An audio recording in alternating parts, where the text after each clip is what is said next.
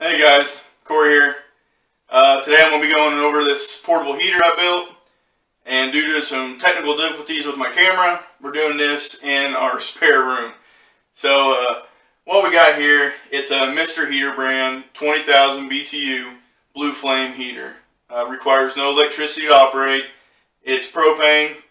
Your standard tank for your grill will run this, or up to 100 pound.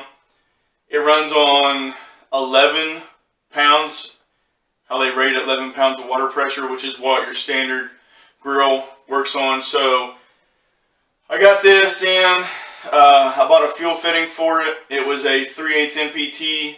It was a 90-degree fitting, so 3/8 MPT on one end, the other end was a 3/8 inch flare. And that was because I needed it to hook up to my fuel line. So for my fuel line, I went with a 12-foot stainless braided fuel line.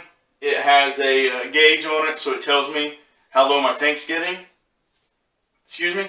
I built a stand. It's just out of 2x4s and 2x6s. This is a real simple stand. This heater comes with its own feet if you want to just set it on the ground. I have dogs, so I figured my best bet is to kind of get it up higher. I'm on my knees right now, so I'm 5'10". I don't know, it's about head level with me, the top of this heater. It does have an option for a fan. I don't have that yet, but I'm thinking about upgrading to it. This is already pre-wired. It's one simple plug. The fan is on the back side of it. It's 4 screws. You take off the cover, put the fan in, put the screws back. I think it would take less than a minute to do.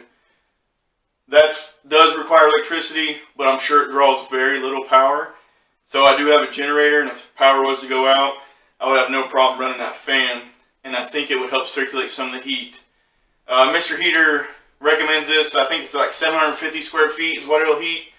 So plenty for my little shop, or if the power goes out, you know, for the living room if the furnace isn't running. I did let this run for a little while. The instructions say it should take about 30 seconds for the fuel to work through for your pilot light. Mine was probably closer to about a minute and a half. I don't know if it's because I have 12 feet of hose.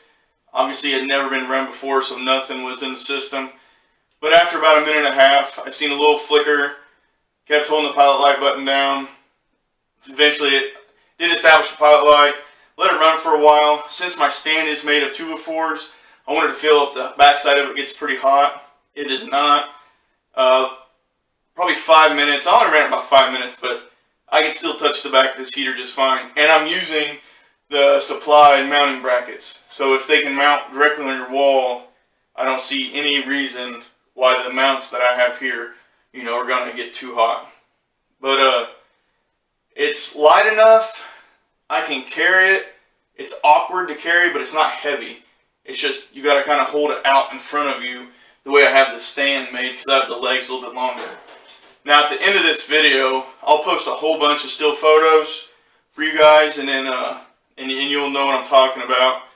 What I'll do is I'll set the camera back up, and I'll just show you this the fuel fitting here, and the way I rigged it up. I did use actual fuel rated tape around the threads. So, or I'm sorry, gas rated tape. So yeah, let me get the camera set back up. I'll show you this, and then I'll switch around. I'll show you the back side where the fan goes, and hopefully you guys get something out of it. So let me move this camera. Hey guys, I'm just holding my camera in my hand, so I hope this isn't too awkward. I have my hose just attached with the bread tie up here, and this is the fitting I was talking about. It's just a 90-degree fitting. I did use the approved tape for it, but it was real simple. They actually had tape over it, so it's pretty well protected. But that right there is what I got for the fitting for my fuel line. Like I said, this is a 12-foot fuel line. So I'll take you around the back, show you where the fan goes. Alright guys, here's the back side of the heater. That right there, what you're looking at, is where the fan would go. So there's simply 4 screws here. Take them off. Fan goes in, and plug it in on the back side. Alright guys, hope you guys got some out of that. I'm having some real big camera issues here, so I had to hold it. But hopefully you guys got a good look at how the fuel line goes in and on the back side where the fan goes. If you guys got any suggestions on a good camera, let me know. I'd very appreciate it. But yeah, hopefully you guys got something out of the video. And this, I got about $200 in all the material. That's the gas line, the fitting, the heater, and then a couple boards. The fan, I looked on Amazon, it's an additional $30. So if I got the fan, about $230 for the full project cost. In my book, that's not too bad. But hope you guys enjoy it. If you have any comments, leave them down below. Feel free to subscribe. Have a good day.